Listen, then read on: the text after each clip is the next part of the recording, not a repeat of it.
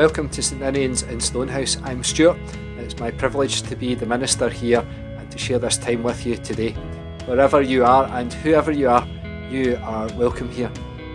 As always, I'd encourage you to like and share our service and to visit our website at st-ninians-stonehouse.org.uk and to sign up for our email updates to find out all about what we do, where we are and how to get involved.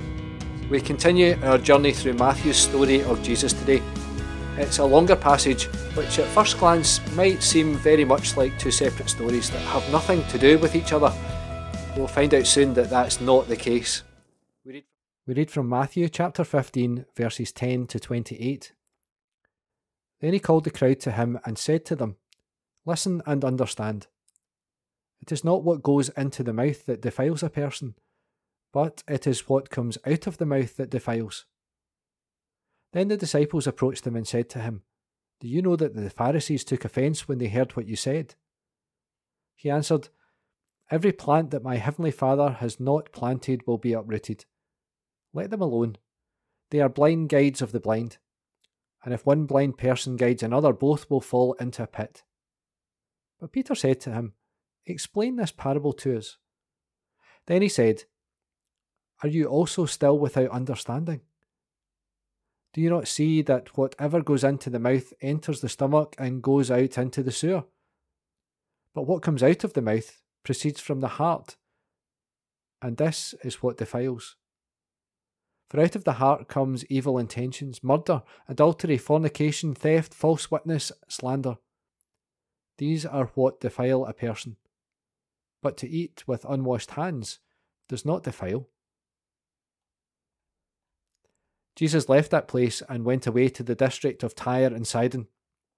Just then, a Canaanite woman from that region came out and started shouting, "Have mercy on me, Lord, Son of David. My daughter is tormented by a demon." But he did not answer her at all. And his disciples came and urged him, saying, "Send her away, for she keeps shouting after us." He answered, "I was sent only to the lost sheep of the house of Israel." But she came and knelt before him, saying, "Lord, help me."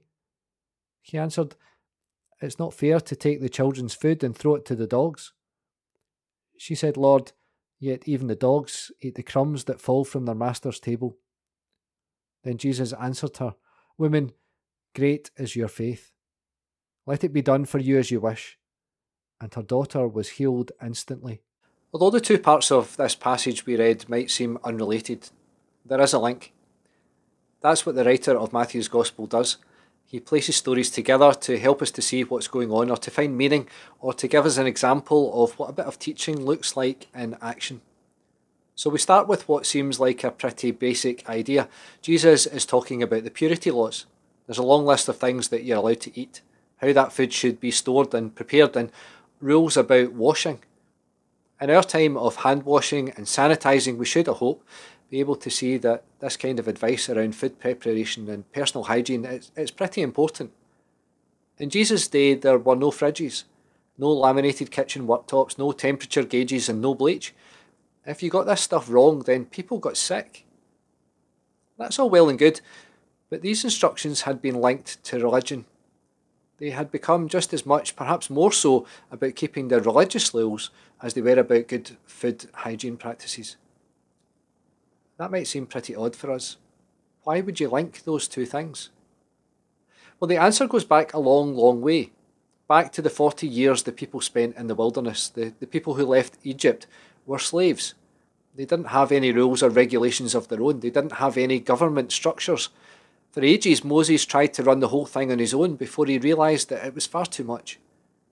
The people were God's people. The rules that came were from God. And so Israel was a religious state. They didn't have a king, they had priests.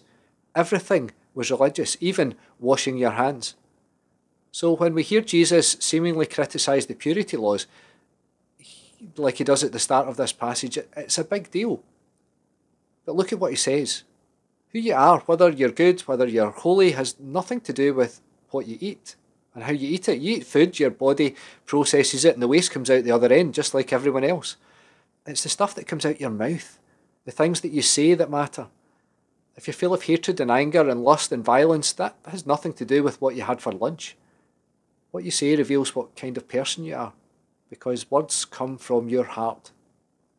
Look at the list of things Jesus talks about. For out of the heart comes evil intentions, murder, adultery, fornication, theft, false witness, and slander. These are what happens when you fail to keep the 10 Commandments. What does it matter if you don't eat shellfish, if you go out and murder someone and steal their stuff? He's making an argument that people should live the law, not just keep it. Jesus has been saying this stuff since the very start. The Sermon on the Mount in chapter 4 is a sermon about living out the commandments, not just paying lip service to them. And of course, the Pharisees, the purity police, they're upset. They keep order and they do it enforcing adherence to these behaviours, these rituals. It's the way they keep control. You have to conform.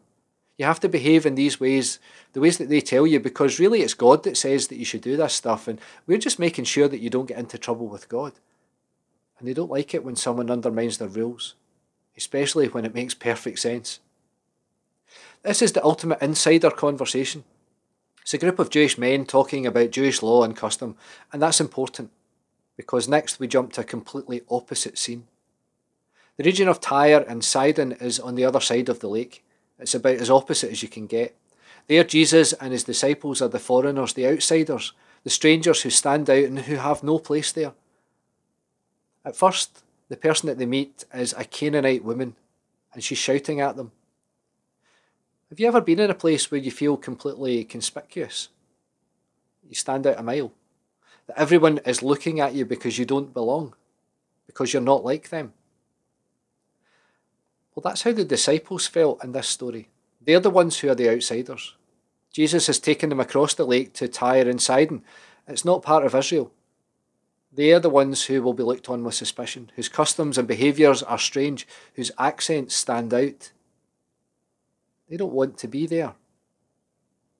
This whole scene is a strange and difficult one. There's so much about it that we don't know, loads that we can imply or infer, and even more that, well, we just don't know. The woman is described as a Canaanite. Canaan doesn't exist anymore. So it's strange that Matthew calls her that. But it doesn't exist because the Israelites had taken over the land and killed most of them. That brutality had continued for years. Even King David was still killing Canaanites. Maybe that's why she calls Jesus son of David. Your people killed my people, and yet here we are, with me asking you for mercy, something your ancestors didn't show any of to mine. But I know who you are. And if you're the one that can save my daughter, then so be it. I'll kneel at your feet and I'll beg. Something else to consider is that in the region of Tyre and Sidon, the small Jewish communities that live there are poor and marginalised. Despite their history, the woman is the one with standing and status and power. She's not like the Samaritan woman that Jesus meets at the well. This woman is the one with the power here. But that social standing and wealth don't count for much in the face of sickness. So here they are, and you can feel the tension.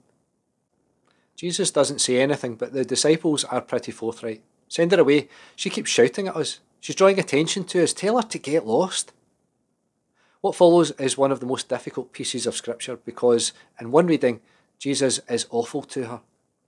He calls her a dog and tells her there's nothing here for the likes of her. But she's persistent. Even dogs get crumbs from the table. And Jesus changes his mind and commends her faith. But that can't be it, surely. It can't just be that Jesus hits out with some casual racism and is shamed into changing his mind, can it? So here's another way to read it. This is a reversal of positions. Jesus and the woman switch roles to teach the disciples a lesson. Jesus says what his disciples would say. He's just been talking about how the stuff that comes out of your mouth shows what's in your heart. By giving voice to their prejudice, tell her to leave. What does she want? Get her to shut up. He helps them to realise the impact they have on other people. Jesus, the one who keeps the law, who eats the right thing, who washes the right way, at the right time gives voice to their unclean thoughts. The woman in turn blows open their understanding by voicing what Jesus would say. Someone they consider unclean and impure because of what she eats and her religious practice, her race, is the one who speaks truth, who displays faith, who understands exactly who Jesus is, much better than they do. This is an acting out of the teaching that Jesus has just given them. There's even a nod back to the previous chapter, the feeding of the 5,000, with all this talk of leftovers, crumbs from the table. Remember, after Jesus had fed all the people, there were 12 baskets left over, enough for everyone, even people like her. For the writer of Matthew's Gospel, the fact that Israel was a religious country where the religious law is the law of the land, where the priests keep order and where God is in charge, is hugely important. That's because for him, Jesus will perfect that law. He'll show the people of Israel how to live it out so that they can be an example to the rest of the world. After all, if this whole following God thing doesn't work out for God's chosen people, then why would anyone else be interested?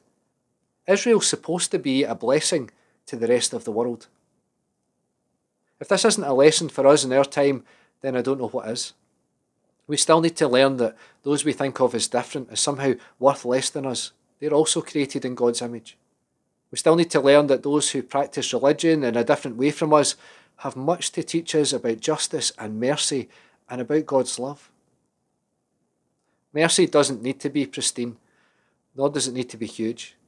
It doesn't need to be protected, nor does it need to be kept in a pot with a lid and a lock, and also carefully parcelled out to those deemed as deserving.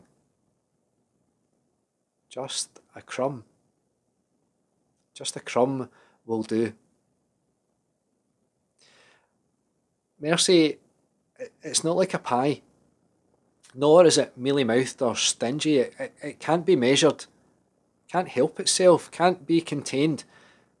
No matter how some try, still it overspills the tables of power and privilege, subversively escaping in scraps and crumbs that are limitless, boundary breaking, that render tables irrelevant. And just a crumb will do. Mercy is subversive.